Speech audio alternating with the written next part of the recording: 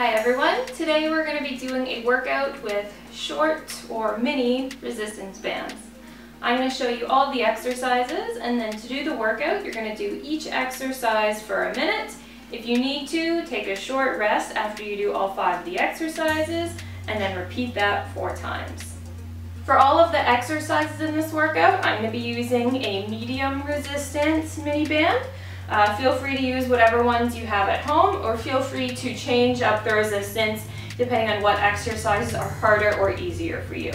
So the first exercise that we have is a tube walk. So you're going to put the resistance band around both of your ankles. You're going to spread your feet apart, so they're about hip width apart. You're going to slightly squat down, and you're going to walk to one side, bringing one leg out and then the other leg in to meet it. Once you do 3 steps one way, you're going to go back and do 3 steps the other way.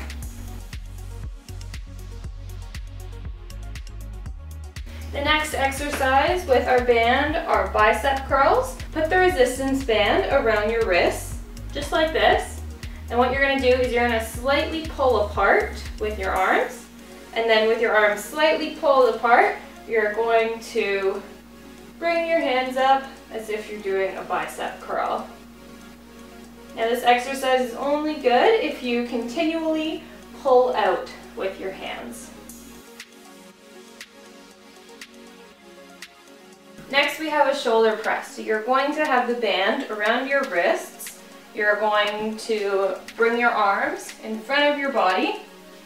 Then you're going to bring your arms up, and once they're up over top of your head, you're going to pull your wrists out, bring them back in, and then bring your arms back down.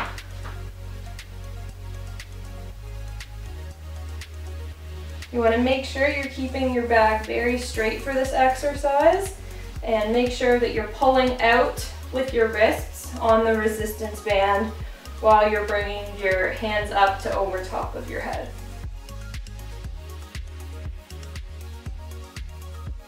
For our next exercise, we have a glute bridge. You're going to take the resistance band and put it around both of your legs, and you're going to put it just above your knees, like so. Then you're going to lie down on the ground, bring your heels in close to your butt. You're going to squeeze your butt to bring your hips up into the air. And then once you get to the top of your glute bridge, you're going to hold it for a sec. And you're going to move your knees out and back in, and then bring your butt back down to the ground.